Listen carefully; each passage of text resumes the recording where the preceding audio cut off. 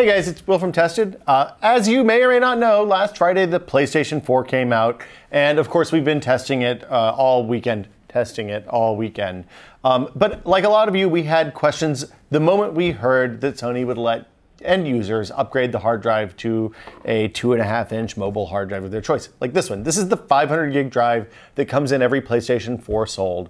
It's a relatively slow traditional hard drive. It's made by HGST, which is now owned by Western Digital, and it's pretty unremarkable. But since you can take any hard drive you want, put it in the PS4, install the system software on it by downloading it from a website and putting it on a USB thumb drive and then booting into a special mode, everybody immediately wanted to know what would happen if you put one of these guys in it. This is an SSD. It's a solid state flash storage. This is a 250 gigabyte Samsung 840 EVO SSD. It's pretty much one of the better price per performance ratios. The Wirecutter recommends it among a bunch of other sites. And it's a reliable, good SSD. Now the problem with SSDs is that they're pretty expensive. So this SSD for 250 gigabytes of storage is about 175 bucks. To contrast, this 500 gig regular hard drive costs $50 to $70, somewhere in there. Probably cheaper for Sony than it is for you and me. However, there's a third option on the performance front too. It's a Seagate hybrid drive. It's part normal hard drive, part SSD. The way this works is really straightforward. There is a spinning disk on it, just like any normal hard drive, but there's also a relatively large amount of flash memory on the drive, which the drive can use to cache important stuff that you access frequently. On a Windows machine, it keeps Windows and your most frequently used apps like your browser in there, and it just kind of happens magically in the background. You don't have to really know what's going on. The drive is smart enough to look at and know which part of the drives get used frequently and just saves them in the flash memory. So we weren't sure how that would work with the file system in a PlayStation 4. We wanted to test all of these. So what I did was swapped out each of them, installed PlayStation 4 software 1.5, the current version, and then ran a couple of tests. The first test is the boot test. What we did was we started from a complete off state, pressed the power button, listened for the beep, synced up all the PlayStations on the beep, and then, well, you can see here, the video shows how long it takes each one to boot. The SSD booted in about 19.5 seconds. The hybrid drive booted in about 20.3 seconds. And the default hard drive booted in about 25.67 seconds or thereabouts. The upshot is that by spending money on an SSD, you get about 6.5 seconds, 6 1/3 seconds savings. Every time you boot it up, it's a little bit faster. Now the standby doesn't work right now in the current PS4 firmware, so we weren't able to test that. Presumably you'll see another gain there, but we'll know that in the future.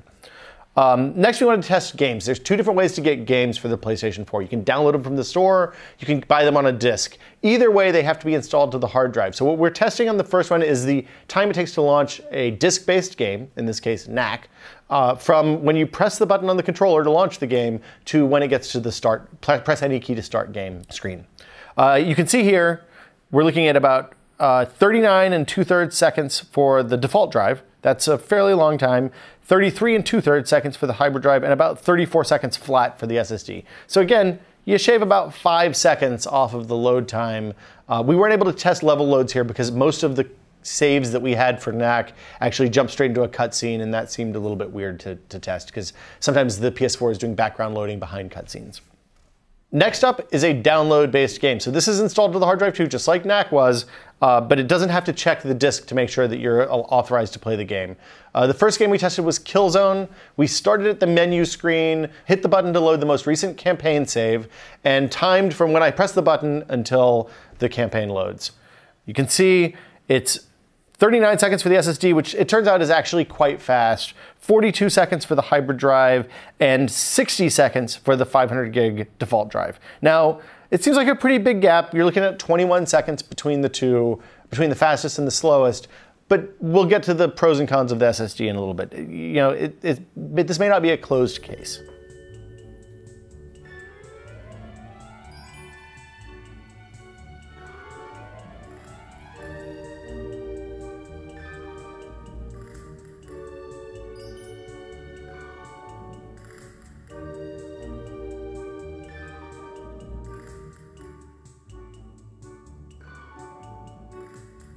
The last game is Resogun. This is a downloadable only title. It's one that you get free when you sign up for PlayStation Plus. We wanted to load it and see what kind of time it takes. And it's basically the difference in 2/3 of a second, 0.667 seconds between the fastest SSD and the slowest, the default hard drive. The hard drive is designed to be swapped easily. All you do is pop the plastic cover off the case, unscrew one screw, pull out this drive caddy, and then remove the 4 screws that hold the hard drive in place. Replace those 4 screws, slide it back into its slot, and screw it back in place and put the cover back on. It's really important to put the cover back on because that controls airflow on that part of the PS4, and you don't want to leave it off because you'll probably overheat or do something bad. We've run some tests. You've seen what it looks like in the real world, the difference between the SSD and the default hard drive. In some cases, the performance results were pretty good. Killzone was a lot faster. 21 seconds is a ton any way you slice it between the default hard drive and the SSD. However, there's a catch. The default this SSD we tested is a relatively inexpensive 250 gig model. It costs about $175. If you want to go up and get a drive with the same capacity as the stock hard drive, you have to spend a lot more money. They're well over $300. And it's really hard for me to justify spending $400 on a drive for a $400 gaming console, especially when the benefit is, like I said, 20 seconds once per map load. And in the games that I've played so far, at least, there aren't that many map loads. The boot time benefit is pretty good, but again, it's not worth $350 on top of the cost of the PS4, so don't get crazy. Now, the hybrid drive is a different situation. It's about $110 for a 1 terabyte drive. That's twice the capacity of the default drive, and it's also a lot faster. Now, there are gotchas. With the hybrid drive, the first time you load any piece of content, it pulls it off of the spinning platters of the disk. That means it's going to be slow, just like the default 500 gigabyte hard drive. However, for stuff that you use most frequently, it does actually cache that content on the flash memory in the drive. This particular drive is only 8 gigabytes of onboard flash. You can get them up to 64 gigabytes. The price difference is about $15 or $20. I only got this one because the other one was out of stock when I was ordering and we wouldn't have it in time to do this video. If you want more space in your PS4, 500 gigabytes isn't going to be enough for you, which is actually a real concern because game installs so far have ranged up to like 30 and 40 gigabytes. When you're talking about 400 gigabytes of usable space on the default drive, you're looking at 10 to 20 games installed at any one time. And since every single game that you play, whether it's on a disk or not, has to be installed to the hard drive, you're probably going to run out of space at some point in the future, and it's unclear how the PS4 software is going to manage that space for you. If you're going to have to keep constantly uninstalling and reinstalling stuff, it seems like a big boondoggle. So spending a little bit of extra money on a larger hard drive, maybe now, maybe in the future, does actually make sense. When you do that, look at hybrid drives because they're not terribly much more expensive than a normal default hard drive. You're looking at a $20 or $30 price gap between a 1 terabyte laptop drive and a 1 terabyte hybrid drive.